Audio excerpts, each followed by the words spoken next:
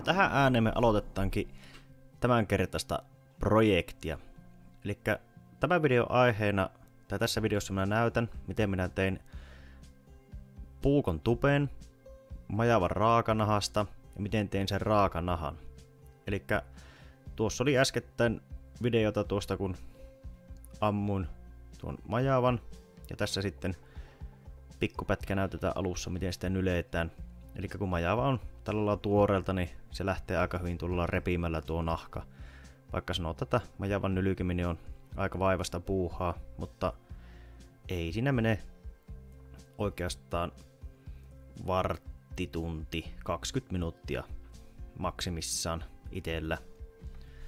Eli muutaman kerran kun harjoittelee, niin ihan hyvin se sujuu, ja sitten katsoo jostain noita amerikkalaisilla on ihan hyviä videoita aiheesta. Tässä sitten ruvetaan tekemään sitä raakanahkaa, eli tuommoisella erittäin tylsällä morapuukolla minä raaputan noita lihoja pois, mitä on jäänyt nylkemisvaiheessa, ja majavaa jääpi jonkun verran.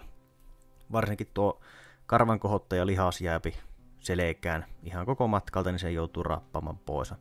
Eli tarkoituksena on kaikki rasvat, kaikki lihat, kaikki mikä semmonen mädäntyy, niin saada pois tuosta nahan pinnasta.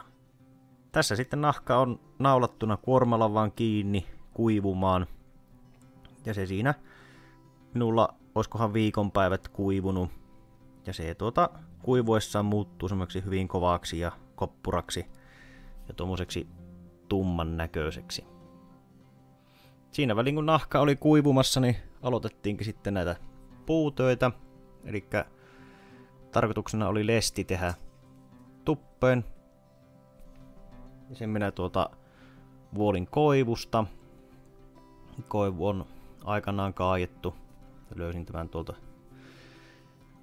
mummolasta jostakin. Eli hyvin aikanaan kuivunutta puuta. Ja se aloitettiin, että piirrettiin tuon terän profiili tuohon puuhun, jonka jälkeen sitten painelin vähän puukolla tuommoisia syvennyksiä tuon terän koon mittaisesti, että siitä sitten on helpompi ruveta vuolemaan niitä syvennyksiä, kunhan se on saatu tuohon alakkuun. Niin siellä oli sitten lähdet tuo puun syyni helposti halkiamaan ja pysyypähän viivojen sisällä. Ja tuohon puun muokkaukseen tai vuolimiseen niin käytin tuota puukkoa, mille tuppi tehdään, ja sitten jonkun verran käytin ihan kourutalttaa. Eli sen kummempia työkaluja mulla ei ollutkaan tässä käytössä. Tietysti sitten viilaa käytin viimeistelyvaiheessa ja hiomapaperia, mutta ei tosiaan ihan hirveitä käsityökaluja vaatinut tämäkään projekti. Ja tarkoituksena oli oikeastaan silloin niin kuin mahdollisimman itse tehdä tämä.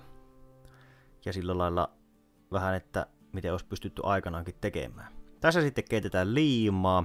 Eli minä liimasin tuolla minun tuohitervalla. Mutta semmoisenahan tuohiterva ei riitä, vaan siihen piti sitten lisätä vähän pihkaa ja tuhkaa, että siitä saatiin parempaa liimaa. Ja tässä sitten liimataan sitä. Eli se pihkan tarkoituksena on sitten toimia niin kuin siinä kovana siinä, mikä sitten kovettuu.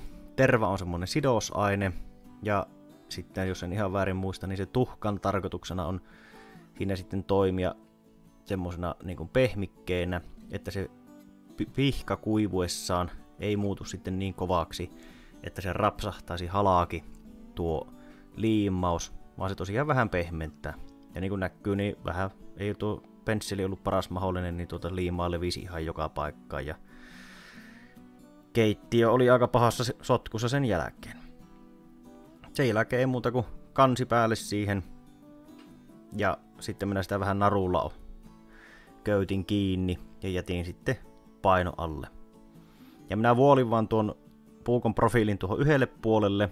Eli en kumpaankin puoleen lestiä sitä vuollut, vaan sitten ohentelin sen toisen puolen paljon ohuemmaksi, niin sai sitten semmoisen noin tasapaksun ja tasakokoisen lesti aikaiseksi.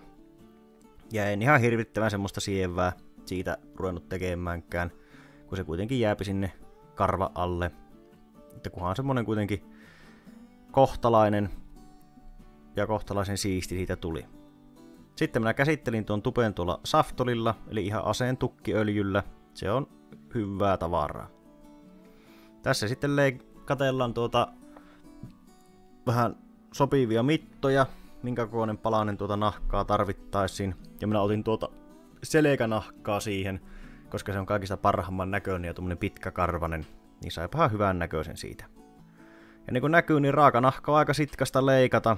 Minä sitä leikkelin aika kovalla voimalla, kun alkuun näytti, että se ei lähde mitenkään halkiamaan.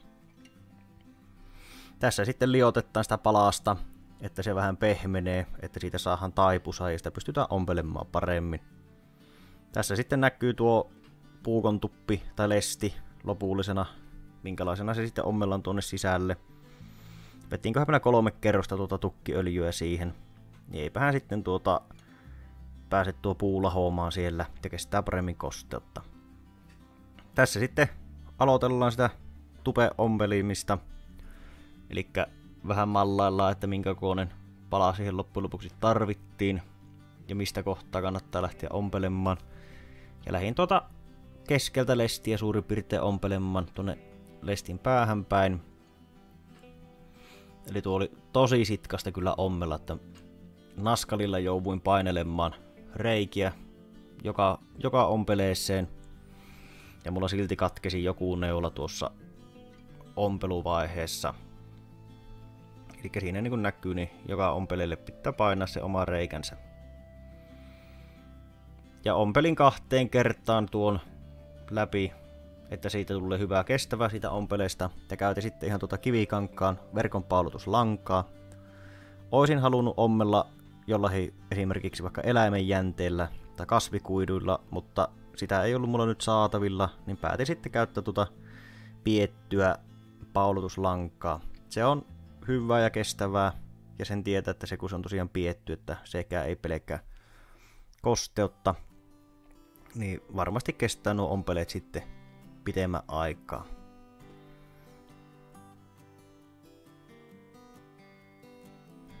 Tässä sitten trimmataan vähän niitä ylimääräisiä poisa, mitä jäi tuossa ompeluvaiheessa.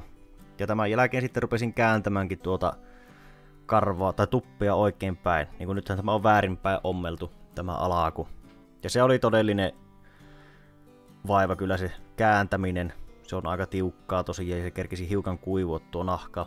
Niin minä sitten sitä jouduin liottelemaan ja vähän muokkaamaan, pyörittelemään pehmiämmäksi. Ennen kuin sen sai sitten hyvästi kääntymään.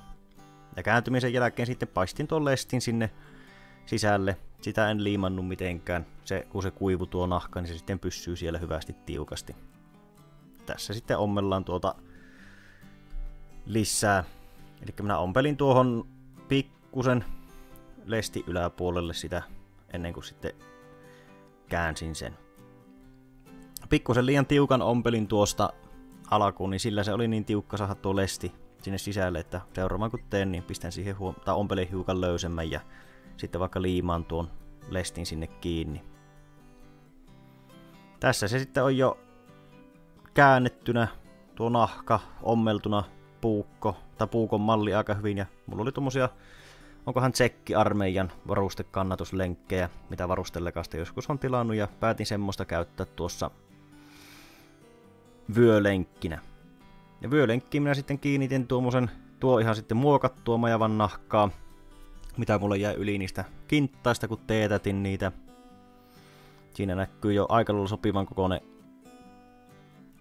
pala merkattuna, niin päätin sitten sitä myöten leikata. Ja tuota en tosiaan tehnyt raakanahasta, kun kuitenkin vyölenkki, niin se pitää olla aika semmonen joustava, että se pääsee elämään se puukko siinä vyöllä. Että raakanahasta jos sen tekee, niin se on semmonen jäykkä jöpökkä, että se varmaan todennäköisesti sitten murtuu jossain vaiheessa, mutta tuossa kun se on sitten tosiaan pehmiä nahkaa, niin tuo pystyy elämään liikkumaan hyvästi puukon ja sen tupen liikkeiden mukaan, heiluu miehen matkassa ja se ei sitten murru niin helposti niin kuin näkyy, niin aika tiukkaa ja jämäkkää tavaraa se on tuokin.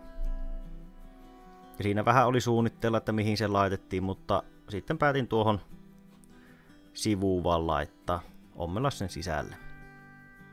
Ja siinä meillä sitten on tämä projekti aika lailla valmiina. Tupista tuli tosi tiukka, se ei sieltä kyllä putoa itekseen pois, saa ihan voimalla nykäistä, että puukko saadaan ulos sieltä. Ja tämmönen tuppi sitä sitten tuli tehtyä ja omasta mielestäni siitä tuli kyllä hieno. Että ainakin se omalaatuinen on, jos ei muuta. Mutta kiitoksia vaan teille kaikille. Tämä oli tämmönen video. Katsotaan sitten, mitä sitä keksitään seuraavalla kerralla. Ja ei muuta kuin vielä kerran kiitokset ja seuraavaan kertaan.